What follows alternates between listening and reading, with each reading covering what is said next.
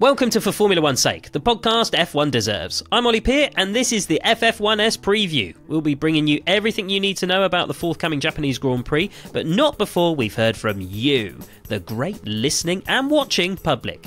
If you'd like to grill us on the latest F1 goings-on, or about Terry's private life, then head to our socials and fire them in. That's all to come. Here comes Listener's Corner, made more difficult by a doddery old Spaniard braking too early in front of you. Smashy, smashy. Right, who wants to go first? Shall I pick one? Yeah, go for it. I will just pick the first one, which is Elaine Malthus-Jones, who says, if they red flagged the race when Russell crashed, would he still be considered DNF? How is it possible that Mercedes did an Alpine and double DNF'd? Well, it's very possible. Neither of the cars finished the race. I think that probably sums it up, doesn't it? Is that would that happen though? If they red flagged it, would he get a DNF? I think if they red flagged it, then it would have ended the race there, and he probably. Well, he's still on the track. Doesn't it depend when they red flag it and how many cars have gone past him? Isn't that how it works? Because I think that's why he finished way down or DNF'd, because they finished under a virtual safety car, so the cars kept going. They completed the laps and finished the race. And presumably the transponders they're going, well, he's still on the track. The transponder's upside down, but he's on the track. I actually don't know how that would work. Would it be different? Maybe that's why they didn't red flag it. Maybe they went, this sounds like a headache. Let's just do a virtual safety car and cross off. Let's risk the fact that he might get killed by. So I hope that answers your question, Elaine. We don't know. That's going to be the answer to an awful lot of questions. Yeah. If you come at us with a genuine technical query. Yeah. Someone's asked a genuine question. We'll have a guess. We always have a go. How about you, Terry? Which one are you going to go for? I'm going to go for the second question, which is Phil Pitt Matthews says, is it the most Ferrari thing ever that only one of their drivers that's been able to win a race in the last 2 years is the guy they've already fired? I mean, yes. Yes. Simple yes. It is. I hadn't thought about it until that question came in, but yes, it's very Ferrari. Because apparently Freddie Vaseline was being asked about Carlos Sainz, and he just like shut the question down. He was just like, no, don't worry about it. We don't talk about him anymore. Yeah, who? Sainz. Oh, the rally driver. I'll carry on the theme. I'll go with the third question. David Wright, just how much do the stewards read into the data? Clearly Alonso was trying it on with Russell, but when are racing drivers not trying it on with each other? K-Mag's impeding last time out screwed several team races, but that's okay apparently. I think the difference this time was that K-Mag was just driving defensively, and I'm sure it was annoying for the people behind him, but it wasn't dangerous. He wasn't sort of doing something massively unexpected that could cause them to, I don't know, lose control and end up on their side in the middle of the track. What Alonso did was one allegedly deliberate move that was dangerous and caused, directly or indirectly, Russell to crash. And I think that's why they took such a dim view of it. Driving defensively and making your car really wide is fine. It might not be viewed as particularly sportsmanlike, but it's fine. It's within the rules. You can do that. And it's a skill in itself. And as my driving instructor, Tim Mountain, used to say, that you should never do something that will make another driver slow down, swerve, or stop. There you go. Thank you, Tim Mountain. What a great fucking name that is. Tim Mountain. Tim Mountain. Great name. That's like two contrasting names in Gravitas. Tim Mountain. The name's Mountain. Jeremy Tim Mountain. Legend. I feel bad. I'm pretty sure that was his name. Barry Volcano. I wasn't very good at driving. I'm not sure I was good at taking in his name. But you've clearly retained some knowledge, though. Just a little style guide note for our podcast. We will never call him K-Mag again. That's no. No? No. I think we should call all the drivers by that particular style, that template. Elham. G-Russ. G-Russ. Max V. No. Seaside. That doesn't work. Esper. Okay, doesn't really work. It works better for some than others, doesn't it? Dick. V-Bot. D-Rick. Derek. Anyway, I was going to say something I forgot. Let's call him Derek from now on. But the thing is, it's a consistency thing, because actually if the stewards did apply the rules consistently to everybody always, then it would be a very different sport. Then hell would have frozen over. But also, there's been some clips today of like Alonso doing this in 2003 to Raikkonen or something, which I've not even seen the clip, but a lot of people are tweeting about it, which must be true. But it's the thing of when you've tweets without fire. when you've got a career as long as Alonso's, that you can prove anything with a clip from a race of his, because he's done 7 million races. Obligatory Alonso clip. Yeah, I guess that works. He's literally done everything you could possibly do in racing, apart from except triple world champion. Yeah, exactly. Phil. Let's go with Nick Pepple, who says, when is a driver's time in F1 considered done? Hülkenberg, Ricciardo, Stroll and others have outstayed their welcome, but when exactly is that time in somebody's career? I'm gonna say, of those three mentioned there, Nick, I actually think Hülkenberg's been pretty good so far this season. And Stroll's not been terrible. Are you okay, Terry? I just want them all to go. We've been through this before. Your whole idea of like, when after a number of years they're just they're liquidated. Yeah, like a presidency. They just get 4 years and then that's it. Yeah, I think 10 years they're allowed. They're allowed 10 years and then they have to go. I think it's a fair. If you've done 10 years and you haven't got a podium, Hülkenberg, then fuck off. But he's doing all right for it. He's not got a car to get a podium. He's never going to get a podium and a Haas, is he? Well, then may I ask the next question? Bomboclat81 says, who the hell is going to want that second Mercedes seat? Only Hülkenberg will say yes now. Well, this is a legitimate question. What if Hülkenberg says yes, he's never going to get another fucking podium, is he? Because Mercedes are on their downward spiral. Maybe Hülkenberg is the angel of death. If he wants a seat in your car, you can be guaranteed that you're not going to get good results. Hülkenberg, he's long been known as a really good qualifier, and I think he's proved it, apart from this race, ironically. But, he's still pretty decent. There's a reason why he was #1 super sub for a few years. It's like, if he's not quite good enough to have a full-time drive, but if you need somebody, he's your man. Yeah, but should Formula 1 be about getting through should it be about maximising the best points you can get with any given race, with any given car? Or should it be about something to aspire to for kids? Who aspires to be Nico Hülkenberg, right? Who's there going, when I grow up, I want to be just like quite good, but not great at what I do. I just want to be like a middle manager. I was thinking this the other day, and I have to a certain extent been playing devil's advocate in this conversation. I was thinking this the other day, like, there are only 20 normally seats in Formula 1. And think about the number of racing drivers there are around the world. I mean, tens of thousands of them at least. Those spots in F1 should only be for people that, not just themselves, but people generally think have a really good shot of being a world champion. And yeah, I think if you get in, and to basically echo your point, Terry, if you get in, it becomes pretty clear that you are not going to be a world champion. You should be making way for the next person who could be a world champion. Well, it's interesting, isn't it? Because it does make you wonder, like, why they do just kind of stick at it, and they're just, like you say, just hovering around the middle of the pack, middle to the back of the pack, and just kind of let it. It's like, what are you doing? Like, what's the point? In theory, they are the best of the best of the best of the best, but in practice, I'm going to have to devil's advocate the other side now, because of course is going to. Because if you're Nico Hülkenberg and you get to drive a Formula 1 car and earn a lot of money and probably get sucked off by a supermodel, then you would, wouldn't you? Because as soon as he's not a Formula 1 driver, all he's going to have is like after dinner speaking and all that bullshit with some old fusty old dusty men. So I he should be getting his cock wet as long as he can. The trouble is, and this wet the whistle. I didn't mean Hülkenberg. Of course, he's going to say yes, but I mean the teams as well. Just sort of like generally, it's like, if you're just hovering around there, you surely.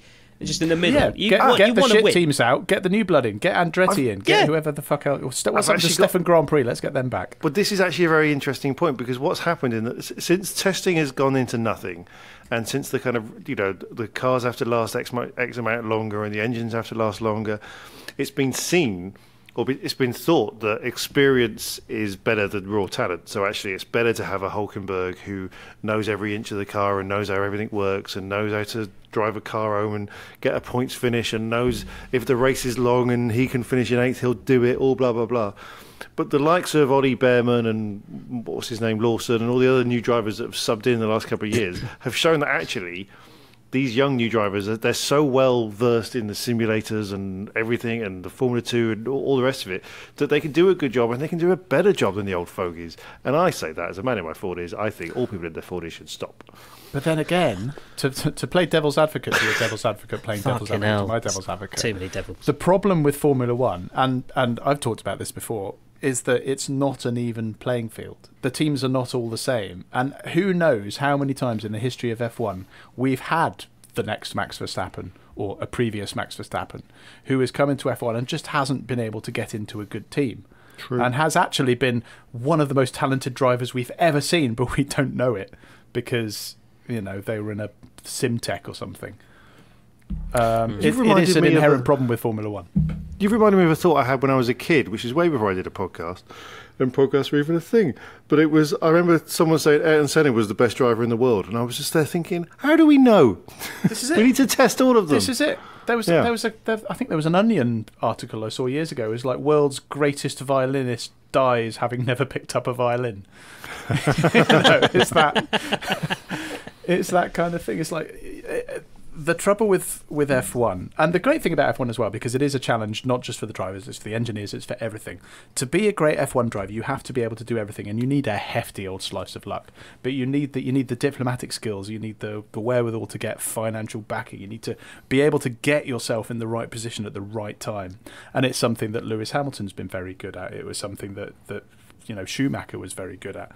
It's something that Alonso's not very good at. He's an incredible driver, but he doesn't have that skill of being able to be in the right place at the right time and to not burn bridges wherever he goes. And it's why I don't think he'll ever be one of the absolute greats, because it's not just about being a good driver, it's the whole package. And whether you like or don't like that is, that's up to you, but that's kind of what F1 is. That's got surprisingly deep for a silly question. Good, isn't it? But I have had 4 whiskies, so... That was an actual answer. It was quite good. Henry Haler. Can you guess what race Daniel Ricciardo gets sacked at, and the furthest away has to drink Foster's from their shoe? Oh, nice. This would require us making notes of it and remembering. I'm just trying to find the calendar. Hold on. Schedule. Full schedule. Where are we? Still quite early. Monaco. Yeah. I think they're going to get rid of him. No, hang on. When did they get rid of Liam Lawson? Well, they didn't get rid of Liam Lawson. It's just Ricciardo came back. Oh, no, hang on. No, you're right. I can't remember anything. Then they got rid of him because Ricciardo's hand got better. How many races are there this year? So we've got Japan, China, US, Italy, Monaco, Canada, Spain, Austria, Great Britain. Then the break. Austria. Yeah, I was going to say before the British Grand Prix. If he's not... I think if they're going to do it, they'll do it in the break and he'll be gone by Hungary, so Britain will be his last race. Okay, so I think they'll give him as long as possible out of deference to the fact that he genuinely used to be quite good. Didn't we all, mate? Didn't we all? Yeah, we all could have been a contender, but in a very real way, aren't we all Danny Ricciardo at this time? In a way, I may be a better driver than Daniel Ricciardo. I've just only been go-karting twice. Hang on. I've got the same number of world championships as Daniel Ricciardo. When are you saying the break is? Because there's a 4-week gap between the Belgian and the Dutch Grand Prix. So you sure it's not? Yeah, the British... Oh, I got the break wrong. Normally it's after the British Grand Prix before Hungary, isn't it? Well, everything's changed. There's 2 weeks between those. It's the 7th. Oh, yeah, sorry, I was looking at the wrong... Yeah, sorry, it's after Belgium and before the Netherlands. All right, fine. Well, in that case, I'm saying after Belgium, he's gone. After Fucking hell, there's 14 Grand Prix before the mid-season break. Oh. Jesus. So many. What's going on? That should be 2 races to go in the season. I know. It's a lot. So angry. It's a lot. Well, maybe maybe they're just bin him off when they start getting to some of the European races. I want my country back. Oh, do we have to pick one? Because then otherwise, we need to. I'm shotgunning whatever the last race before the break was. Okay, so Belgium. Belgium. Belgium will be his last race. You're going Austria, and I'm going to go. I'm going to write it down. Yeah, right. Okay, and I'll go British. I mean, we're very close there. So, I mean, is that helpful? I don't know. So furthest away has to Ollie drink says Foster. Britain. Yeah. Actually, put it in the Google Doc because we always copied this Google Doc and make a new one. So then I'll write it in longhand first, and then we'll technify forget about it. What are you saying, Terry? Austria. All right. And this is that will be his last race. Yes. Right. Good. There we go. Can't remember the last time I had a Foster's. Now watch as he turns it around and becomes world champion next year. Right. Oh no. Thank you for your questions. Coming up after the ad break, it's Phill Troman's Grand Prix preview. Remember, you can listen ad-free at the Whinging Moustache, our new subscription. Just sign up through Apple Podcasts, head to our page, and you'll see a link to join. Or you can just say thanks for all the content by donating a one-off pint or 3 to us at ff1s.com/pint. And now, to the land of the rising sun, it's time for the FF1S Grand Prix preview with Phil Tromans. Konnichiwa, minna, and welcome to the Japanese Grand Prix, the race that means we are getting close to the end of another season. Except it's near the start of the year now, because fuck tradition. This is the new Formula One with behind-the-scenes documentaries and scandals involving everyone in charge of everything, so you can shove your tradition up your ass. That approach might be tricky in Japan, though, because if ever there was a country that loved its traditions, it's Japan. Die-hard fans with ornate homemade hats, middling drivers that promise much and then don't really deliver, and manufacturer teams that always pull out just at the wrong moment. No wonder Honda and Christian Horner get on so well. This year's Japanese Grand Prix takes place at Suzuka, as it has done since 2010, which is weird because it seems way longer. Prior to that, the race was held at the Fuji Speedway, and before that it was held at Suzuka, and before that it was held at Fuji, and so on and so forth. Suzuka is one of increasingly few F1 tracks with actual corner names. The first turn is called First Turn, and also includes the second turn. Corners 3, 4, 5, 6 and 7 are called the S-curves, apparently coined by some absolute psycho that didn't know when to stop drawing an S. Then we have the left-hander at Dunlop Curve, because it's quite tiring. Very good. Tire? They're Dunlop boring. Are they boring tyres? Is that the No, joke? No, they make tyres. plimsolls. They're amazing. They're tyres. It's tiring because they're tyres. Oh, It's hard work going sorry. around the corner because it's tiring. It's a tiring corner. It's tyres, Dunlop tyres. Sorry, Fuck's sorry. sake. Then we go into the two right-handed Degner corners, named after an East German motorcyclist who crashed at the track in the 1960s, but after just 50 skin grafts, he was fine. God. The hairpin curve is so called because it's a hairpin, while the spoon curve is so called because it looks like a spoon.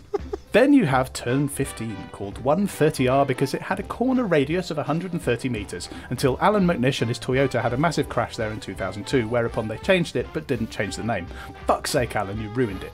Finally, we have the three corners that make up the Casio Triangle, named after the Japanese electronics manufacturer and so called because it's a good place to watch. The race this weekend will be the 49th running of the Japanese Grand Prix, and the drivers will tackle 53 laps of the 5.807km track. The race starts at the much more sensible UK time of 6 AM, which for parents of young children, such as myself, is usually getting up time anyway. We're hoping there won't be any safety cars because otherwise it could run over into breakfast time, and that will cause strife with partners and children that could ruin the entire weekend. When will F1 take this issue seriously? Last year's race was won by Max Verstappen, who also took pole and the fastest lap. This year, as Australia has proved, his dominant victory will depend on whether Red Bull remembers to take the handbrake off his car. Will Red Bull, by which we mean Verstappen, get back on their winning streak? Will Ferrari continue in their failure to Ferrari it all up? Will Mercedes work out how their car works? And will Lando Norris extend his record-breaking run of podiums without a win? The answer to all of those questions is maybe. I enjoyed that. Thank you. Yeah, I feel like I Is that learned true? The something. Degner is the Degner guy true? I'd never heard the It's Degner true. thing before. Yeah. It was So you- basically the story was it was an East German motorcyclist called somebody Degner. I forgot his first name. Ralph. Maybe Franz. Let's say Franz. He had a massive crash there. Had 50 skin grafts. Came back. Won the race 4 times. Oh, Good on him. what a legend. Yeah. Yeah. I enjoyed Good the job, corner we all names. know. I like literal corner names. There should I be more. There should. I think be they should more. all be literal. There was a move a few years ago to call one of the corners Kobayashi Corner for reasons I can't remember. Everyone was well into Kobayashi back in the day. To the point where I've even got a replica Kamui Kobayashi helmet behind me. So maybe that's the problem with having literal corner names. It could be quite faddish. It could be. Yeah, I think you've got to put your name into legend. Which, in fairness, in the grand scheme of all the Japanese great drivers, Kobayashi's probably up there. True. No, I mean Takuma this Sato. like 130R. Like, I mean, I like that. Like, just to, you know, They named it after the radius of the corner. the radius of the corner. Yeah, or It seems a very spoon. Japanese thing to do. Just it looks like a It spoon. looks like a spoon. Yeah. Yeah, It's just but the more- Japanese- Also, use chopsticks. first turn is generally called first turn. That was racist, wasn't it? I don't They think do. that was racist. Japanese It wouldn't people be do an use episode chopsticks. if we didn't inadvertently do a racism. Well, they should have the spoon curve and then the chopstick straight. That'd be 2 straights next to each other. I mean, that would be a feature. Yeah. Like, have a choice of straights. I'd watch that. That'd be brilliant. That would be amazing. They're both the same length. It's not like in Formula E where you have to do what was it? They have to do like a shortcut or something. I can't A remember. loop-de-loop. Rally cross. They'd be the same distance, but you could just choose which one you do, and maybe Yeah. there's a tactical advantage somehow. Yeah. I like it. Let's write in. Very expensive. I'm going to get my stamped addressed envelope ready. Send it to the FIA. That's it from us. We'll be back next week when we'll be looking back at the Japanese Grand Prix and hoping nothing god-awful happened, unless no one got hurt, in which case it's great content. In the meantime, check out our Facebook page, facebook.com/for-F1sake, and follow us on Twitter @for-F1sake. Oh, and please subscribe to our YouTube channel to see what you've just heard in full HD. If you're already watching, then hi. Hello. Type in for F1's sake to all the usual platforms and see what comes up. Terry, where can people buy merchandise? We have got new merch this year. I've done T-shirts about Toto Wolff being angry. He's always angry. We might have one about Christian Horner if I remember. One about Ferrari getting it all wrong because they always get it wrong. And pretty sure we've still got Stoffel Ruffle T-shirts if you're old. You can get them all at ff1s.com/shop. And if you do buy one, I hope it suits you. Maybe we should do more retro T-shirts. We could do like Jim Clark T-shirts or something. But shit retro, like not actual. Oh no, not like the actual retro GP places that do really good stuff. Like as if we were doing this podcast in the late '60s. Oh. But trying desperately not to make them incredibly morbid and inappropriate. They would all be morbid and inappropriate because we'd all have gallows humour. Yeah, that would be the theme. Yeah. Thanks for listening. I've been Ollie Peart. Goodbye. Goodbye. Bye.